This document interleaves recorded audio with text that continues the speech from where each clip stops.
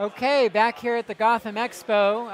Right now we're experiencing a little bit of technical difficulties.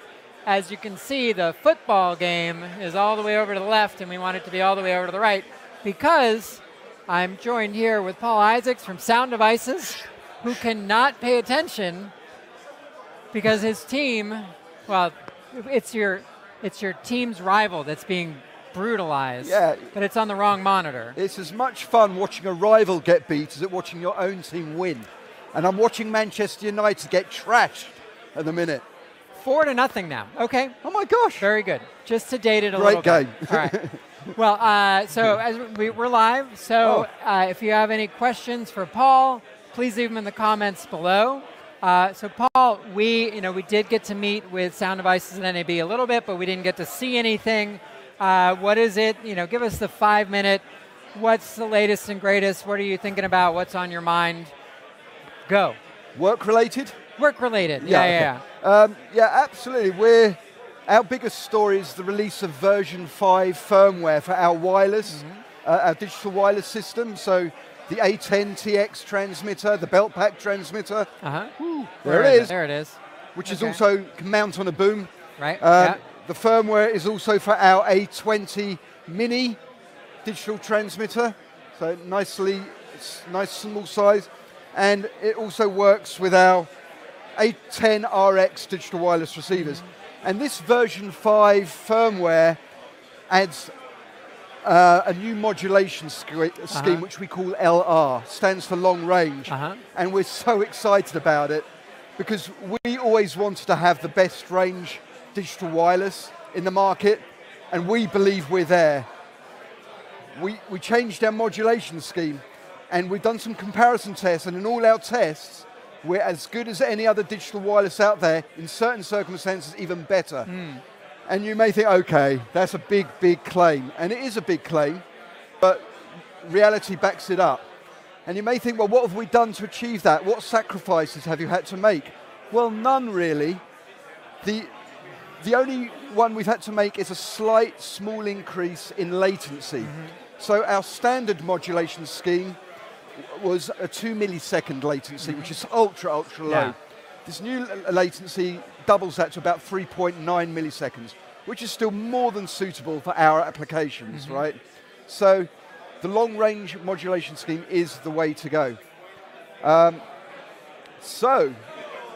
Especially in environments like New York, where there's just so much interference, so much RF everywhere, this can really help you get the range you need. So the modulation not only helps in a clean RF environment, it helps in something that is less than ideal. Absolutely. On top of the long-range modulation, we've also added a Q meter. Now, what is a Q meter? Well, Q stands for quality. Previously, before this firmware update, we used to have an RSSI meter, an RF signal strength meter, which would tell you how strong the incoming signal is. Great, but unfortunately, that does not tell you the whole story about the quality of your signal. You may have great signal coming in, but there could also be other signals in the same in band which are operating on that same frequency and actually destroying or affecting the stability of that signal. So you could have full RSSI, but actually you could still be susceptible to dropouts. So what we want to do is add this Q meter, because that will give you prior warning that you are potentially coming up to a dropout scenario, even if you've got high RSSI. So how does it work? Well, what it's doing is it's looking at the wanted signal strength from your transmitter, and actually then looking at all the RF environmental in-band noise at that frequency, and then subtracting that from the signal, and then displaying that value. So, for instance, if this is our wanted signal, and this is the noise in the environment, if that's really low, you're going to get 5 bars on the Q meter. That means... Can you show us what the Q meter looks like? Here it is. Just 5 dots here. Okay?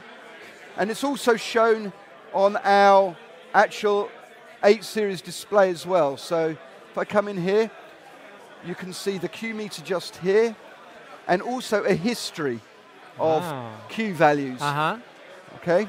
So you always know. Now, the nice thing about this is, if you've got 5 bars, you're good to go. Right. No chance of dropout. 4 bars, clean, no dropouts. When it gets to 3, the noise floor, the environmental noise is coming up a bit closer to the wanted signal, so the signal to noise is getting smaller. So at 3, you should probably start to look and think about, do I need to adjust a new frequency? Is there something going on here? Is there some device in the neighborhood that's interfering?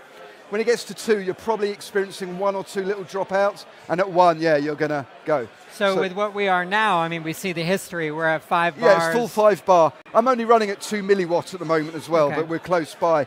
But yeah, you don't need to worry about it. If that was to drop to 3, I would start to think, yeah, we might want to start thinking about, it's giving you prior warning that you're getting closer to dropout territory.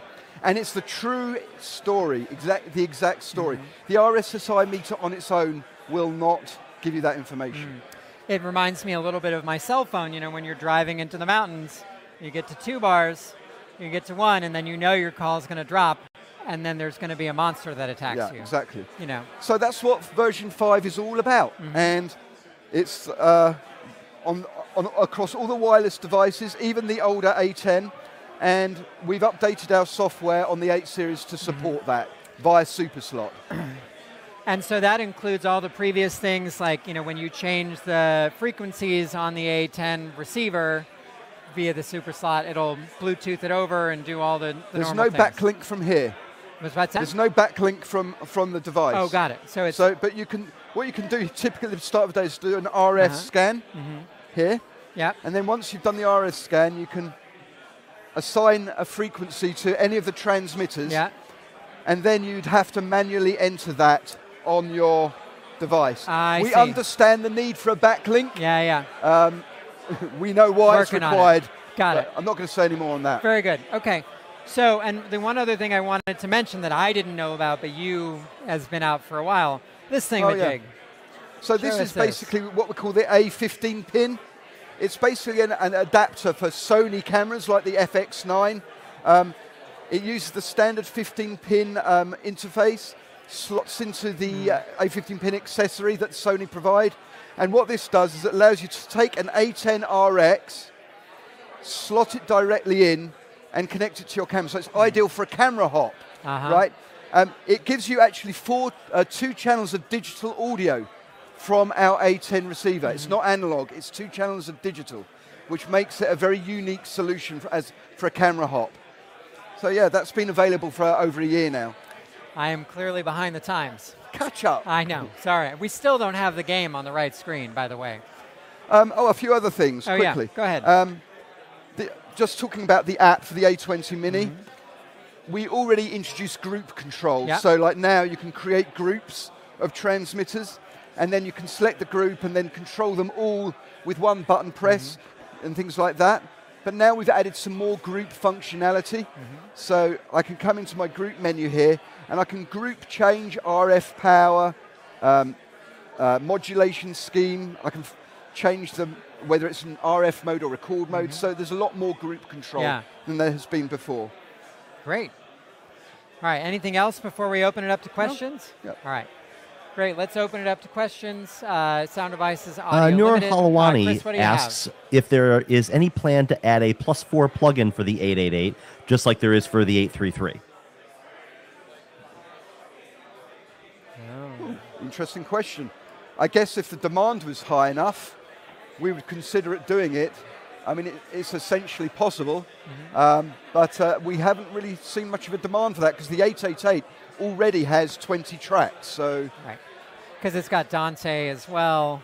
It does have Dante, it's got as well. It's got the 8 analog I/O. Yeah, It's got AAS. I would say is it Noah that to ask all his friends to ask for it as well. And if there's a high enough demand, we'll think about it. Great. I think I have the most important question ever. Baldev Rayat asks if Paul was a Liverpool fan.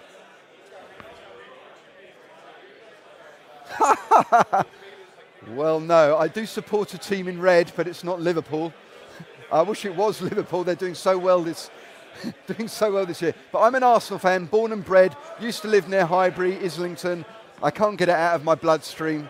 And actually, Arsenal are doing well right now, and especially with their main rival, Manchester United losing 4-0, yes. Oh, and just to give you an update, we do have the TVs on the right screen. We got 2 of them. What they need is one half on one screen. And that's true. That's true. Not bad. We're all caught up right now. Chris, what else do we have? All right, great, fantastic. that was easy. Yeah, Paul, thank you so much for being here with us. We really appreciate it. Thanks for making the trip across the pond to Wisconsin and then across the country to here. Yeah. Well, thanks for having me. It's always great. Really enjoy it. Really enjoy it. All right, thank you so much for watching and for your comments. As always, you can watch this video and more on GothamSound.tv. You can follow us on Facebook and Twitter for all of the latest updates on location sound stuff. And as always, either call us or email us at info@gothamsound.com if you have any questions. Thank you again so much for watching.